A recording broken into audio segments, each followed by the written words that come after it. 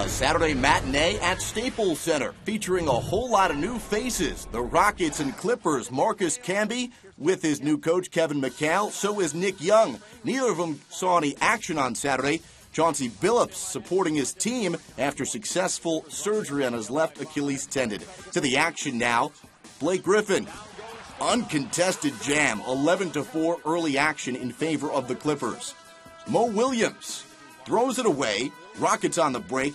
Goran Dragic to Courtney Lee, part of a big-time afternoon for Lee. He had a game and a season-high 25 points and an efficient 9 of 14 from the field. 1 point lead for the road team. Chase Budinger had 19 points, 8 of 14 from the floor, 7 point lead for Houston. Later in the second quarter, Blake Griffin, the steal, passes to Chris Paul.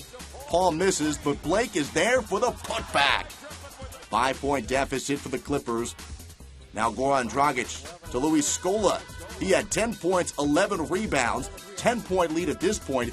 The Rockets would build a 14 point advantage at 1 point. Third quarter, all about the Clippers. They came out of the locker room strong. Caron Butler knocking down 3 of his 11.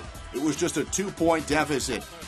Then later in the quarter, CP3 driving and finds his main man, Blake Griffin, cutting into the paint and soaring to the tin. He had 18 and 8. Third quarter went to the Clippers 30-19. That one tied the game. On to the fourth quarter. Fast forward under 3 minutes of play. Dragic inside to Patrick Patterson. And on St. Patrick's Day, Patterson gets it done, scoring 14 points. 6 point advantage for the Rockets. Then it's all about Chris Paul. When the Clippers need a win, CP3 takes over, getting the friendly roll at home to tie the game. Then CP3 drives to the hole. That puts the Clippers out in front. Check it out again, as he would score 12 points in the final 3 minutes of play, 6 of 6 from the free throw line, 3 of 3 from the field in that span. He finished with 23 points.